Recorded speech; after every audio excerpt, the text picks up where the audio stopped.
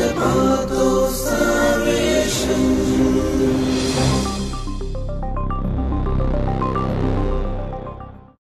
Dear students, I cordially welcome you all to this class. The second part of Chapter 6, Holy Bible, the Written Word of God. Let's begin this class with a prayer by Saint Thomas Aquinas, who was a great philosopher and theologian of the Catholic Church. Come, Holy Spirit, Divine Creator, true source of light and fountain of wisdom, pour forth your brilliance upon my dense intellect. Dissipate the darkness which covers me, that of sin and of ignorance. Grant me a penetrating mind to understand, a retentive memory, method and ease in learning, the lucidity to comprehend, and abundant grace in expressing myself. Guide the beginning of my work, direct its progress, and bring it to successful completion. This I ask through Jesus Christ, true God and true man, living and reigning with you and the Father forever and ever. Amen. In the name of the Father, and of the Son, and of the Holy Spirit. Amen. Dear students, I hope that you remember what we have learnt in the last class. We have seen in the previous class the history of divine revelation, phases of divine revelation, Bible, the Word of God in written form, canonical nature of Bible, various translations of Bible, and Bible, the book inspired by God. So today we focus on the remaining three objectives. So the objectives for today's class are: narrate the areas where the importance of Bible manifest, explain the meanings of Holy Bible, describe the principles to keep in mind while interpreting Bible. So now let us look at the importance of Bible in different areas. Bible has greatly influenced human history and culture. Inspired by Bible, man has produced immortal works in the field of art, literature, paintings, music, sculpture, etc. And these have played a very important role in man's ideological growth. Bible proclaims human dignity and equality and a source of values like fraternity, peace, harmony, etc. When we look at music, Bible played an important role in the creation and performance of music in America.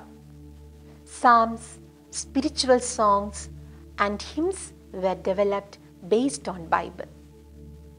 When you look at literature, Bible has gifted ample number of quotations, phrases, vocabularies to literature.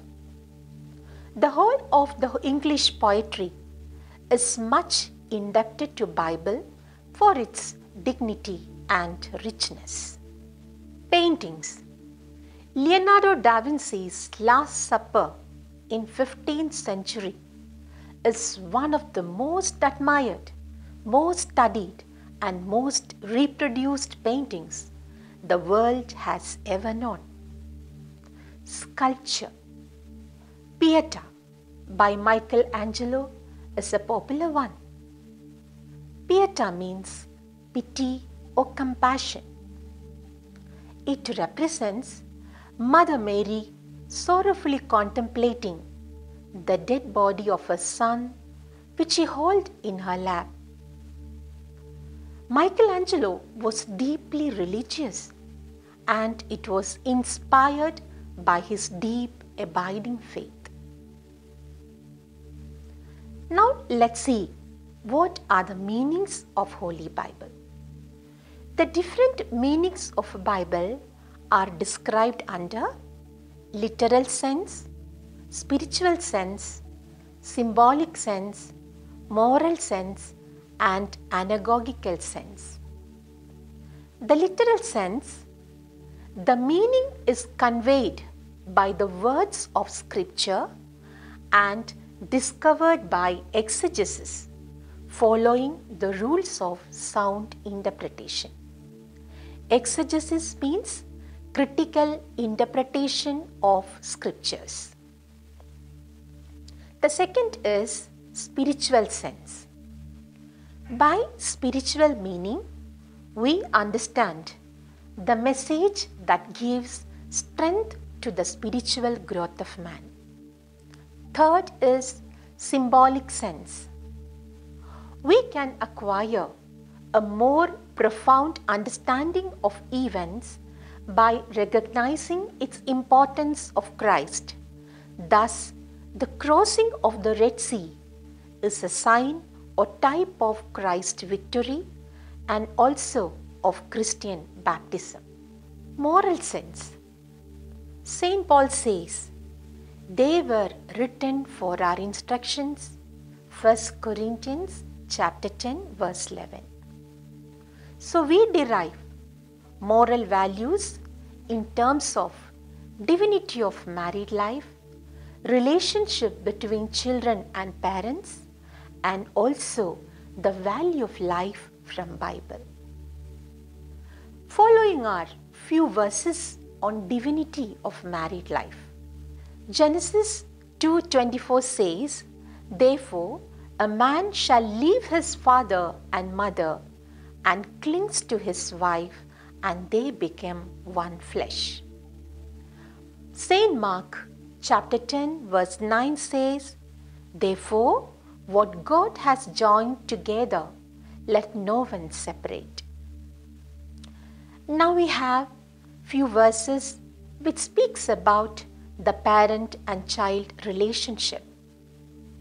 Exodus 20:12 says, honor your father and mother so that your days may be long in the land that the Lord your God is giving you.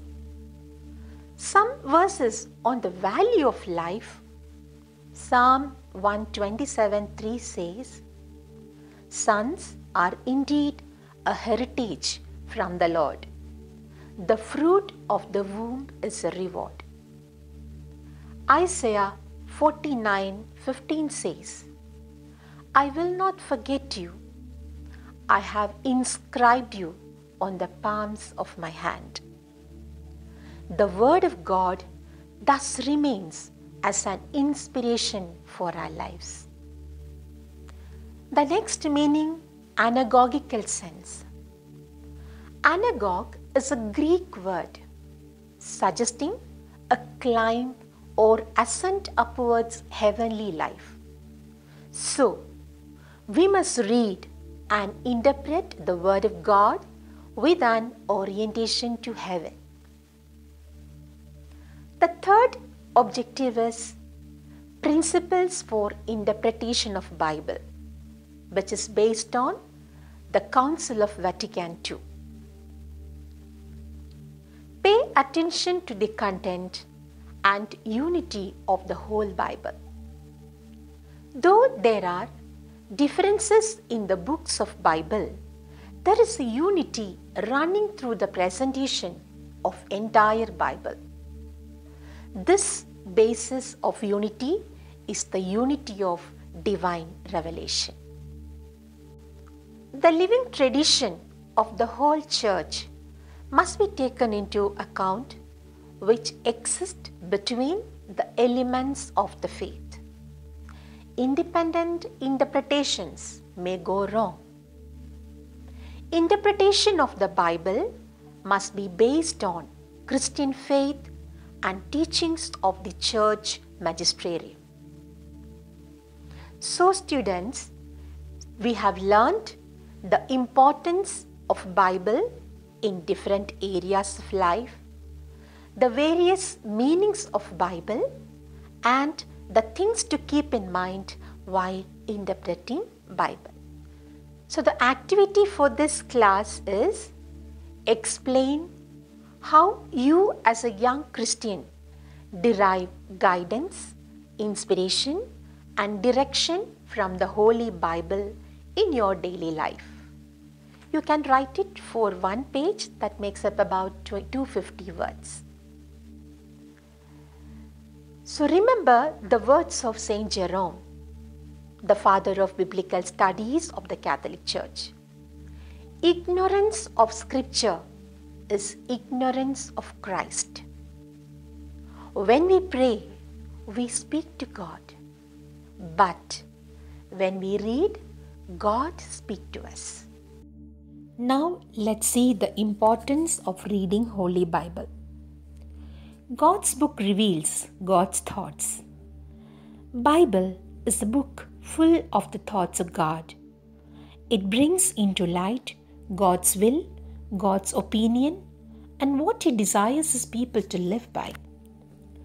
Isaiah 55, 8-11 verses reveals that God's thoughts and ways are higher than ours. Just like the rain and the snow that comes down from above to nourish the earth, God's thoughts comes down to earth through His words so that our life can be fruitful. God's word illuminates the path we should take. There is always a right way and a false way to walk in every circumstance in our life. Psalm 119, 104-105 verses. Through your precepts I get understanding. Therefore, I hate every false way. Your word is a lamp to my feet and a light to my path. God's word is food for our spirit. Just like we must feed our bodies to stay strong physically, we must feed our spirit to stay strong spiritually. Jeremiah chapter 15:16 says, Your words were found, and I ate them, and your words became to me a joy and the delight of my heart. God uses His word to prune and correct us. 2 Timothy chapter 3 verses 16-17 says, All scripture is inspired by God and is useful for teaching, for reproof, for correction, and for training in righteousness, so that everyone who belongs to God may be proficient, equipped for every good work. God's word makes faith come alive. Faith is awakened by hearing the word of God. It can be the faith for healing, faith for salvation, faith for everything God promises through the word of God. Romans chapter 10:17 says, So faith comes from what is heard, and what is heard comes through the word of Christ. I pray that learning this chapter on Holy Bible has inspired all of you to develop a practice of reading the Word of God in your day-to-day life. Before we conclude, let us thank God Almighty for helping us to understand this class. In the name of the Father, and of the Son, and of the Holy Spirit, Amen.